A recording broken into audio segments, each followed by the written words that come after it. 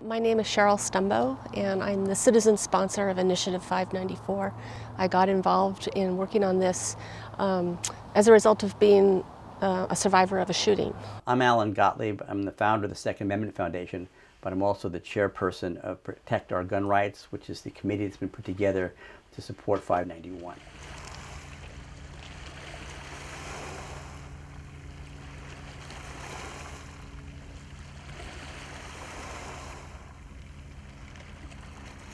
It was a Friday afternoon in late July. The day was winding down, the week was winding down, so I stood up to go to the office door to see if the receptionist needed my help.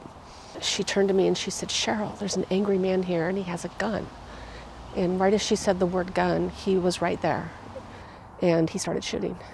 And he just kind of went around in a circle and just boom, boom, boom, boom, boom.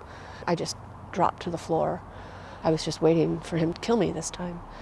Virginia Tech happened just a few months after I was shot, and then Tucson and Fort Hood the first time, and the Aurora Theater shooting, and I got tired of that, just having this happen over and over again and having nothing change.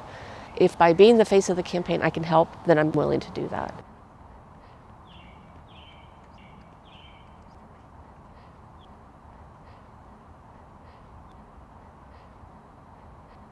My father, many years ago, had a heart attack and was in the hospital, and I had to get to the hospital, and I just parked the first spot I found. I didn't pay any attention. I came back out of the hospital late at night, about 11 o'clock at night, and I evidently was parked in a doctor's parking zone, and somebody thought I was a doctor and may have had drugs in my car.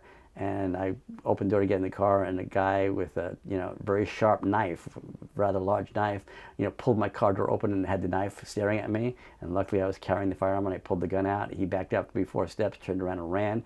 I could say that his firearm saved my life, and I'm very glad it did.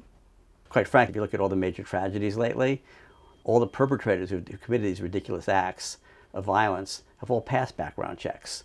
So background checks wouldn't really have stopped what happened in Newtown, Connecticut, or Aurora, Colorado, or Tucson, Arizona. It doesn't really have any effect on it.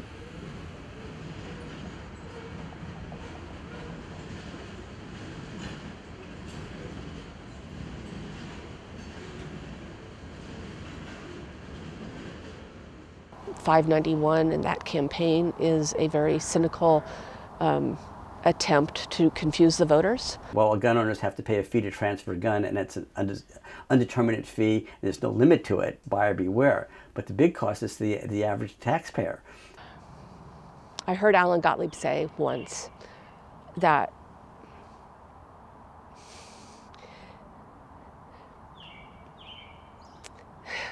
it's even hard to say. I think he said something along the lines of charging a law-abiding citizen a fee to run a background check is not worth it. Really? It's not worth a life? One of the key people involved in the other initiative was a crime victim themselves and were shot. She doesn't tell people that person went through multiple background checks to buy all the guns that he shot her and other people with.